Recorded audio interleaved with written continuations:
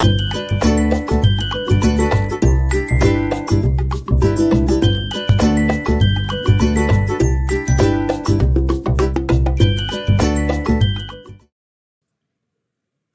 right, we are carrying on with our adventures in food labeling, and today we are talking about Dietary Reference Intake Tables in Canada.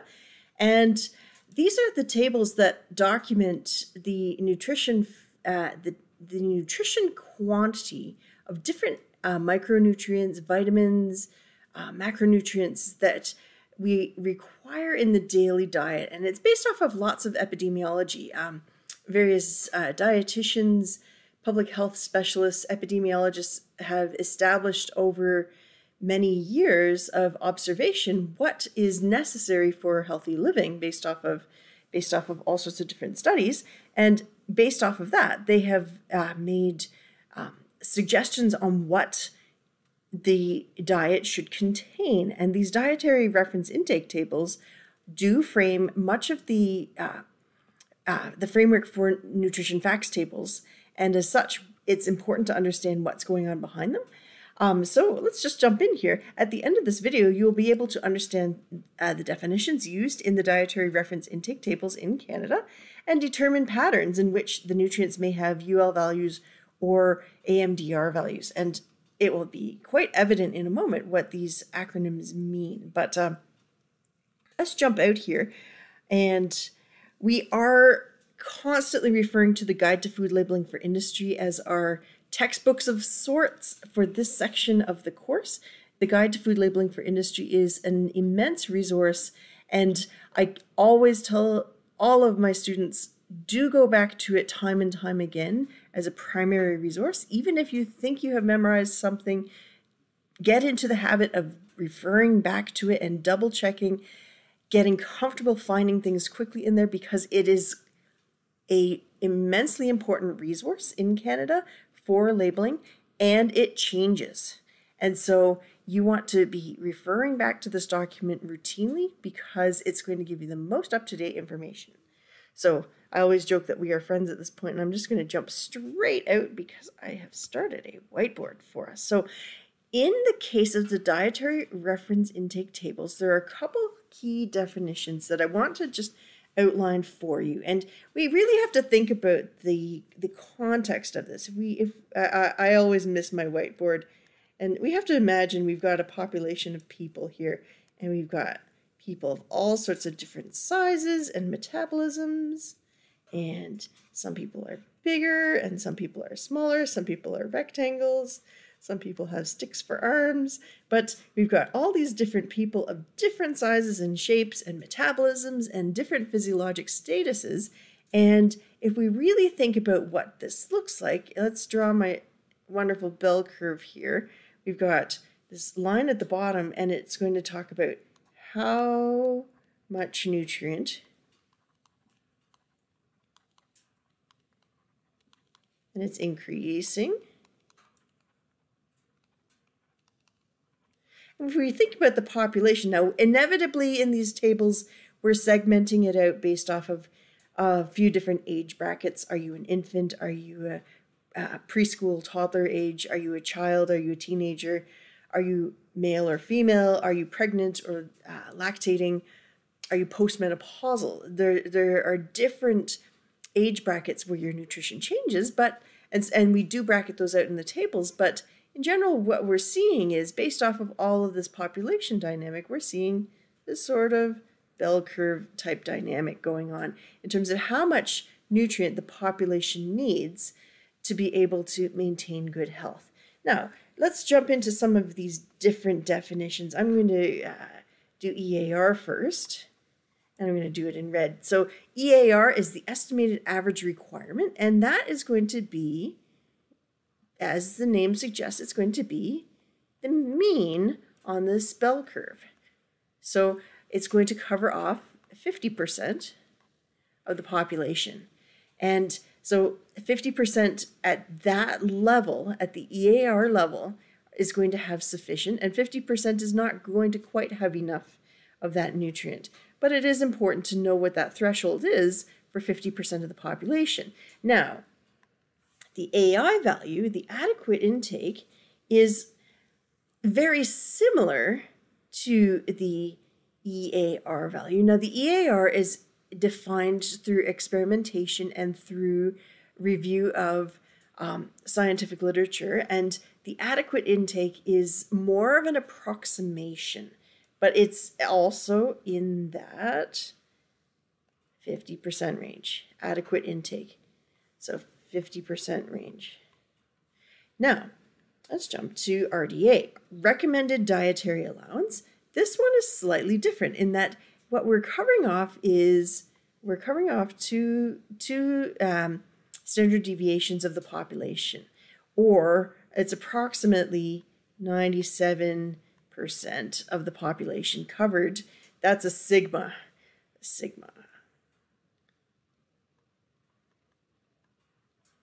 And sigma just stands for how many standard deviations within that population. And so in the case of the RDA, we are covering off 97% of the population. And as such, the RDA is one of the more common values that helps define what those values are on the nutrition facts table. Why? Because we're covering off virtually everyone within that population. Now, I'm going to go back to my black pen here and increase my axis out here a bit farther, because this next value, the UL value, the upper limit, I'm running out of markers. Should I use the rainbow marker? Maybe. Let's use the rainbow marker just for fun.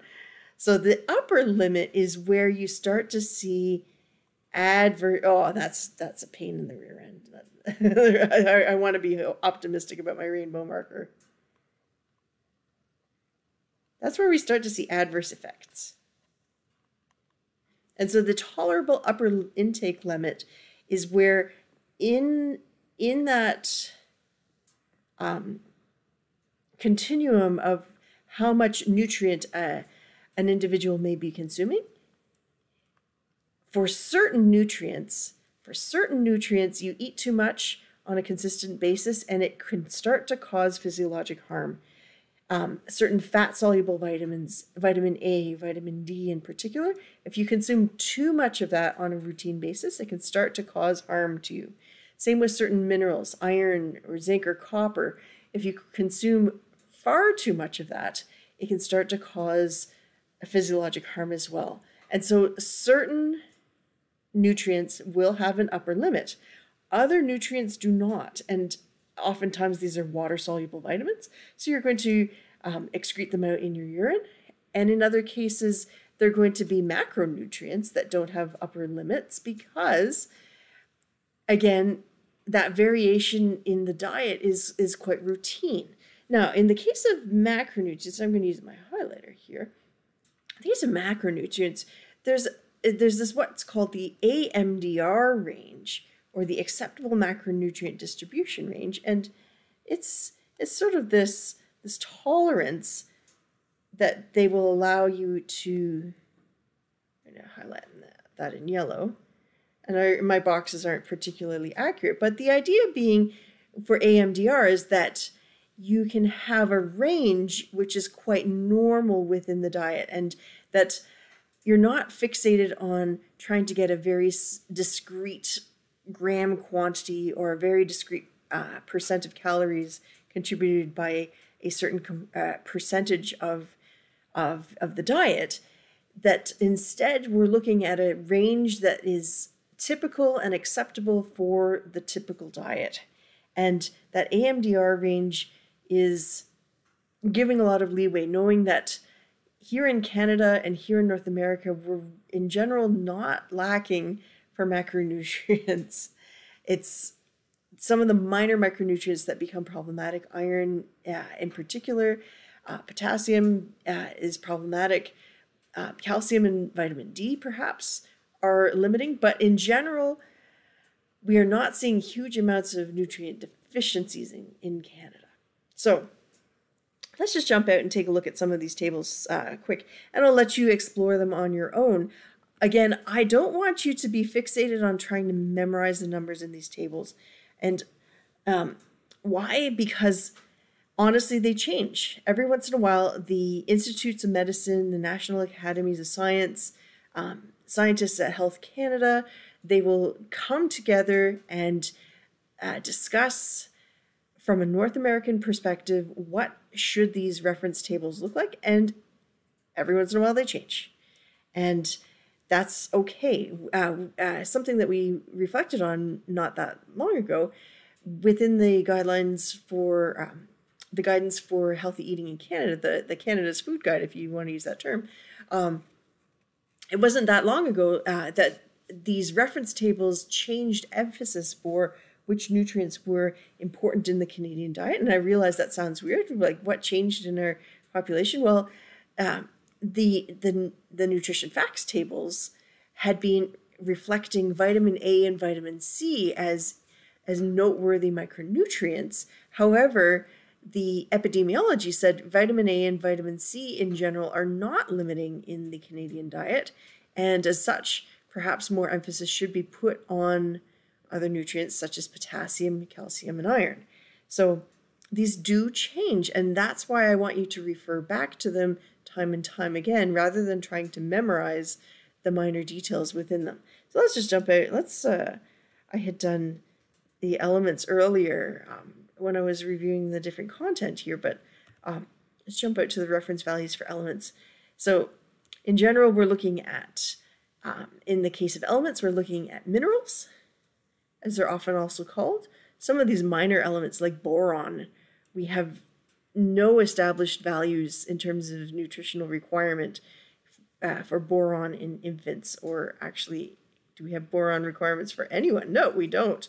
We know it's important, but we don't know why, and we don't have an established limit. Calcium, there we go. We have a nutrient that has very well established requirements. In the case of infants, we're looking at 200 to 260 milligrams RDA, and upper limit 100 to, or not 100, 1,000 to 1,500, depending on that age bracket. Jumping up to some of these adult brackets, we're looking at 3,000 in the teenage years for males, and then it tapers off into the senior years, because again, most of that bone deposition is occurring in the teenage years, and then declining because of lessening physical activity over time. Again, same in terms of female for calcium deposition in bone, calcium increasing in pregnancy, and calcium increasing in lactation as well. So no big surprises here, but again, I want to just reinforce, I don't want you to memorize these tables. I want you to go back and refer to them consistently. Which of these nutrients have upper limits? Well, calcium has an upper limit. Why? You start to have too much calcium in the diet, or too much calcium from supplementation, and that calcium can start to deposit in renal calcification. Renal calcification is better known as kidney stones. And so some of these nutrients do have these established upper limits. Let's jump it down. Iron's another good one. Reference values for elements, iron. And so in the case of iron, we've got RDA values established. We've got upper limit values established as well for these nutrients. Iron, as you know, is one of the micronutrients that is the most limiting in the global diet. And as such, there is concern for iron deficiency anemia, and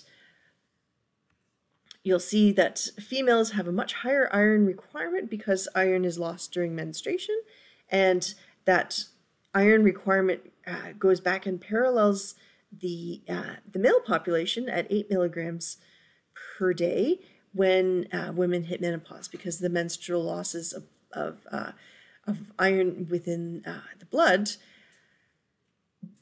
are eliminated on menopause.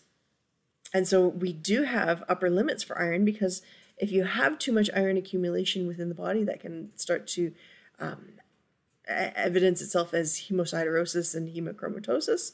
Just too much iron accumulation. Now, that said, most iron is minimally available, and the regulatory systems for uptake of iron in normal population down-regulate when the iron status is good. So it's kind of interesting to just take a look at all of these different nutrients and think about which of these ones have upper limits. And an upper limit implies that there's toxicity and there's the potential for overexposure within the diet. Main thing is I want you to know that these tables are here and know that you can refer back to them at any point in time. Let's jump into the macronutrients just for some fun here. Macronutrients, total protein per day. Interesting, it's grams per kilogram per day, and it's implied that it's based off of your weight. So if you were to weigh, I don't know, let's say an infant weighs 7-month to 12-month infant weighing, I don't know, 10 kilos, you would estimate 12 grams of protein, not 1.2 grams, but 1.2 grams per kilo per day, and that's kilo body weight. And so while you may be looking at these protein values and say, wait a second, I may be a young adult male. Why is it 0.08 milligrams or 0.08 grams of protein? It's per kilogram of your body weight. So if you weighed, I don't know, let's say you are a larger man and you weigh 100 kilos, you would need to have 0.8 times 100 would be 80 grams of protein.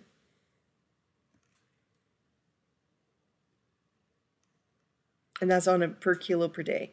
But then what's interesting is that if you go to RDA values are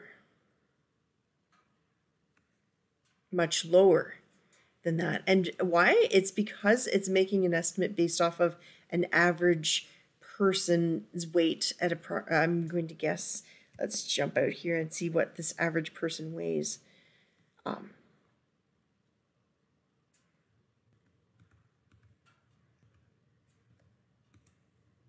No, they don't weigh. 56 divided by 0.8. How much does this average person weigh? 70 kilos. Make sense? And so that they have established what that average male size is going to be. And that average male, according to them, is going to be 70 kilos. Let's do the same for women. What do they determine that average woman to be? 46 divided by 0.8 equals, so the average woman is going to be weighing 57.5 kilos, just under 60 kilos. And they've established those protein values based off of that. Now, you'll note on most of these macronutrients, there is no upper limit defined. And again, no upper limit defined on fiber, no upper limit defined on most of these different nutrients. Alpha-linolenic acid is omega-3 fatty acid, and that's a fun one because we do establish some adequate intakes for those nutrients, but no upper limit on those as well. All right, I think that's enough for me. These reference intakes are important. Again, I don't want you to fuss about memorizing them. I want you to know that they are there and that they help frame the nutrition facts tables that we as product developers use on a consistent basis. We will be starting to explore health claims and how these are established within the Food and Drugs Regulation in our next lecture. So I look forward to seeing you then. Take care, ask good questions, and we'll talk to you again soon.